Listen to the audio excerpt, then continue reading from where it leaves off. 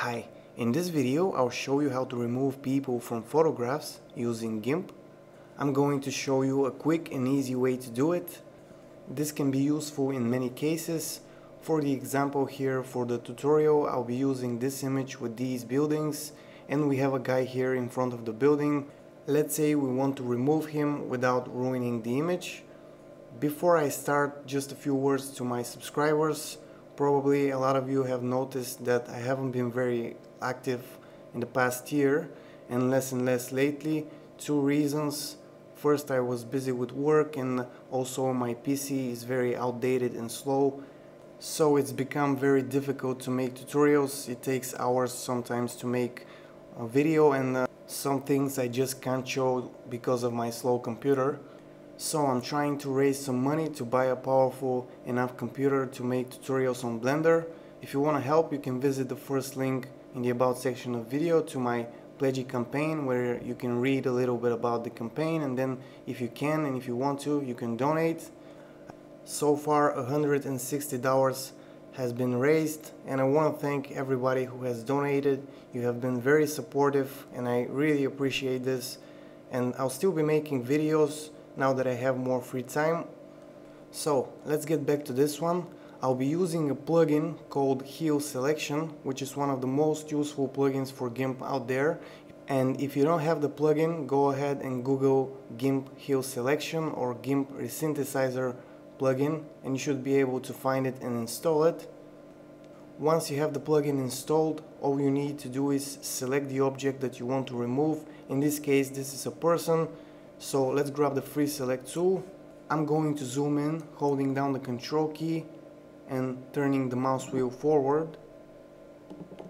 Then with the free select tool selected, I'm going to make a selection. Then I go to filters, enhance, and choose Hue Selection. Here we have only one option, radius to take textures from. The default value is 50. I'm going to leave this on 50, then click OK. Once the filter is applied, you can see that we didn't get the result we were hoping for. All we need to do now is hit Ctrl Z to undo. Then go to filters, click on repeat hue selection. We also have a keyboard shortcut for that, Ctrl F.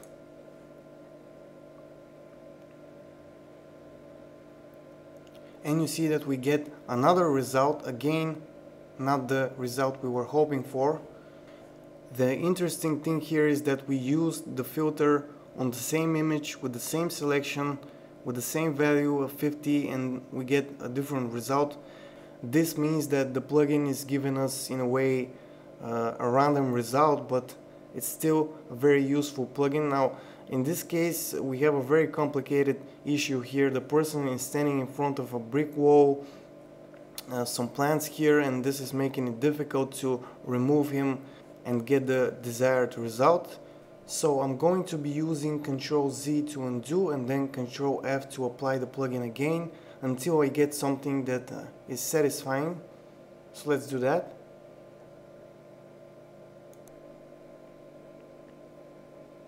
And again we don't have a good result here, so let's try again. Ctrl Z, then Ctrl F to apply the plugin. Ctrl Z again, Ctrl F to apply the hue selection filter. Again I'm going to repeat this. And again we fail. I'm going to try to make another selection, see if that helps. Ctrl F to apply, nothing. Let's try again. Now we have something to work with. I'm going to try to select this part, apply the filter with Ctrl F,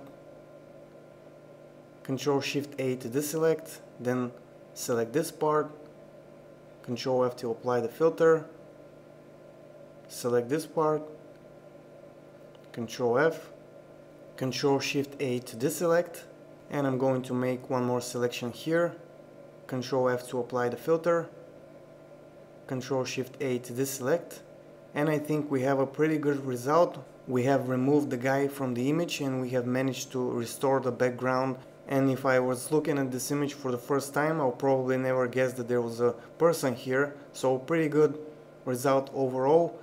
I hope this video was useful. If it was, like it, leave me a comment. If you're new to my tutorials, visit my channel for more and subscribe for upcoming videos. So, that's it for now. Bye.